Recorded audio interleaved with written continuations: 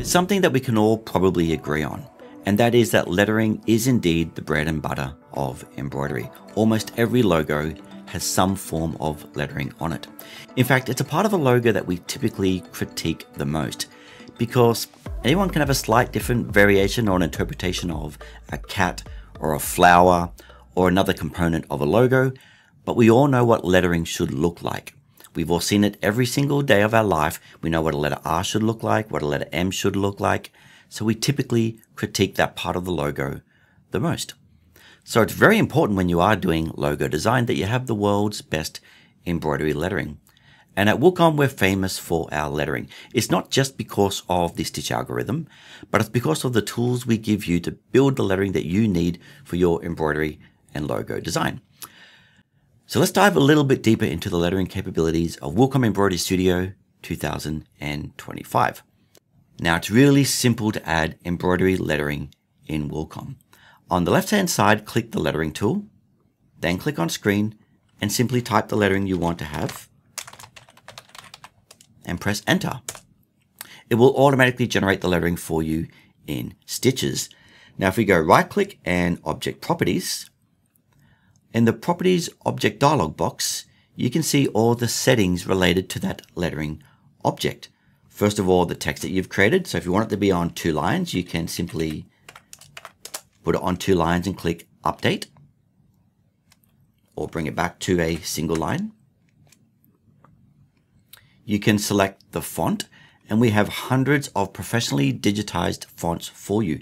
And we even give you the recommended height, so you know that this font here works best between 10 and 20 millimeters.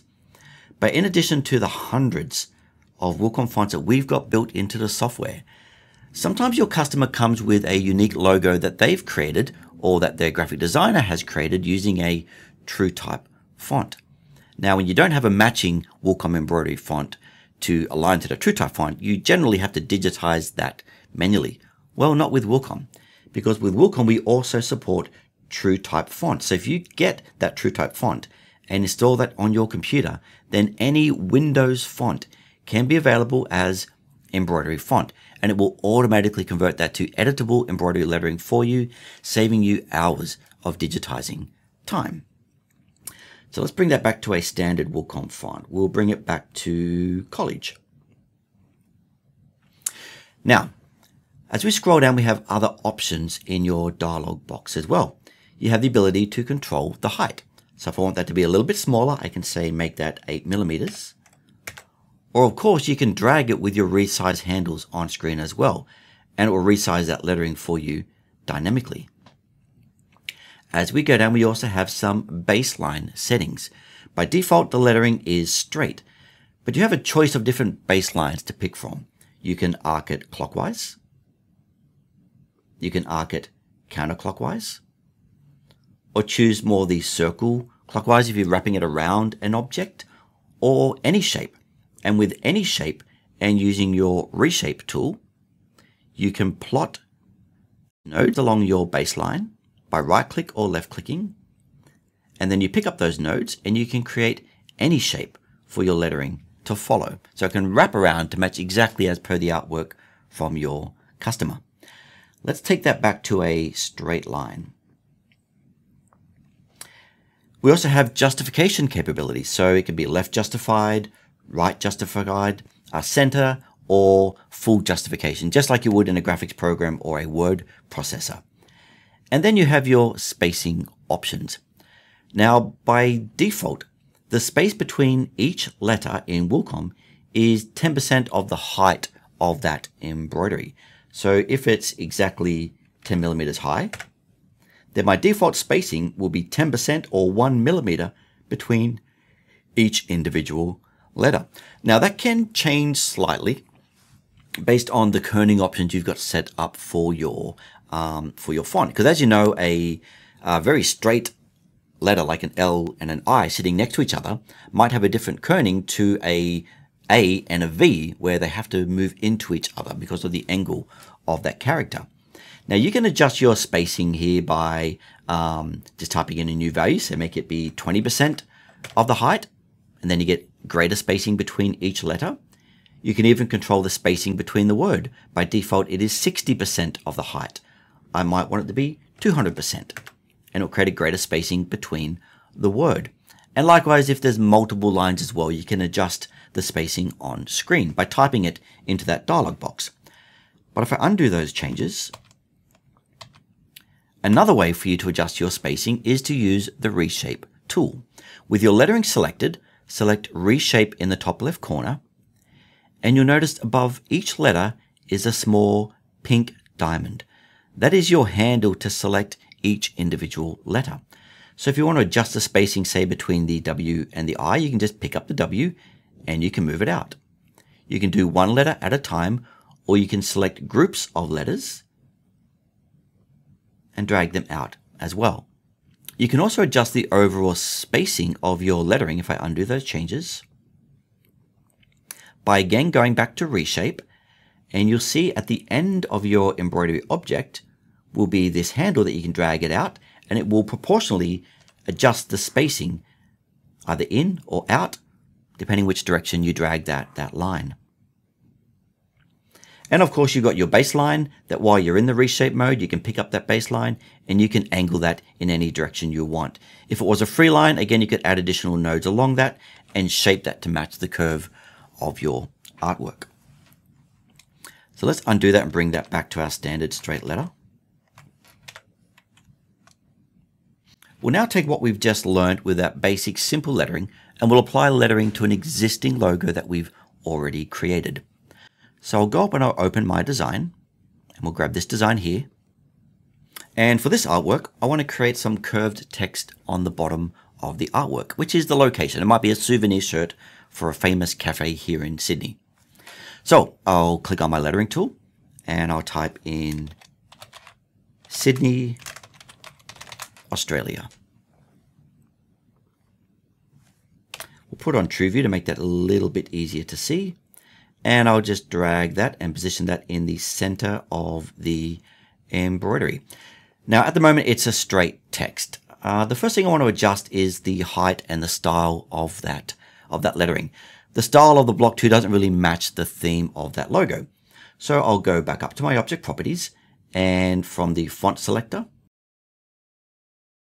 and I'll scroll through and find a font that I want to match my design. And I think Flares is a good choice. Okay, now I'll adjust the center again, and the height's a little bit too big, so I might bring that down to 8mm. And now what I want to do, I want to curve that text so it matches the curvature of that logo. So I'll change my baseline and I'll choose arc counterclockwise so that circle matches the curve of my logo. And you'll see by default, it doesn't really match the logo. It's taken a standard curved shape. I'll first of all adjust the spacing, and I want it to be about there below my logo. I think that's a decent gap from the side there. But of course, the curve of this text doesn't match the curve of the circle logo. So with your Reshape tool selected, you might notice above the lettering up here, there is a small yellow rectangle. Grab hold of that, and as you drag it up, you're adjusting the curve of that base line. So visually align it to where you want it to be, which I think looks pretty good there, and let it go. And now it's gone through and adjusted that curve to match the look and feel of my logo. Just like before, I'm free to adjust the spacing. So I can press B on my keyboard, box in. Again, using my Reshape tool, I can pick up those letters. Sydney, maybe bring that a little bit closer to that full stop. I can turn on my grid so I can see, is my S and A, yeah, they're pretty much on the same height, so they're okay. I might want to adjust a little bit of the kerning there. Again, you're free to go make as many changes as you want using the Reshape tool or by using the spacing settings here in the dialog box. And I'm pretty happy with that. So that design is now ready to go. Now there are other options which affect the sequencing of how that lettering stitches out on your machine. And you might want to change that depending on what sort of job you're doing, or to maybe minimize the amount of traveling that occurs on your machine. And to illustrate those, I've got a sample design set up over here. Now, if I select this top lettering object and scroll down to the sequencing option in my lettering dialog box, there are a whole stack of different options available. There's first of all the inline option, where it will sew from left to right or from right to left. I can choose to do center out, which is great for caps. It can do one whole half of the lettering first, the other whole half of the lettering, or it can do one letter at a time. Again, depending on the sort of job you're doing. If it's multiple line text, it can stitch from the top to the bottom, from the bottom to the top, or from top and snaking down in a snake pattern. Again, depending on the sort of job you might be doing.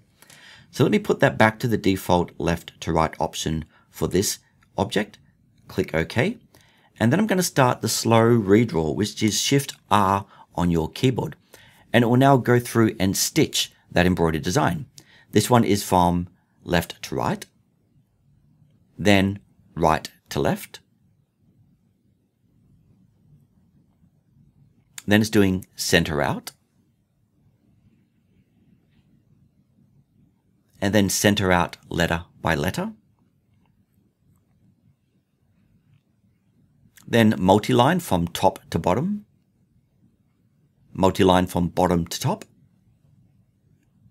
and multi-line in a snake pattern, which again is just minimizing the movement on your machine. So stitching it down like a snake sequence.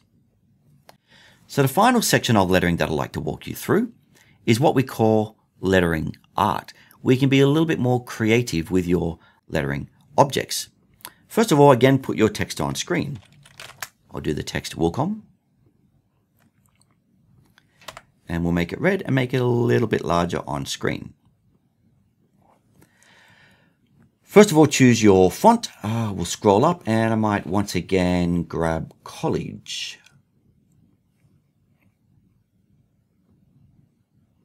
And then we'll scroll down to the lettering art section. Now, lettering art are basically predefined envelope shapes that you can attach to any of your lettering objects. So we can have like a bubble effect, or curve effect, or a straight with a arc effect, or this effect. Once you apply those effects, of course, you can go into reshape mode and you can modify those. So if the arc is too much or not enough, you can adjust it.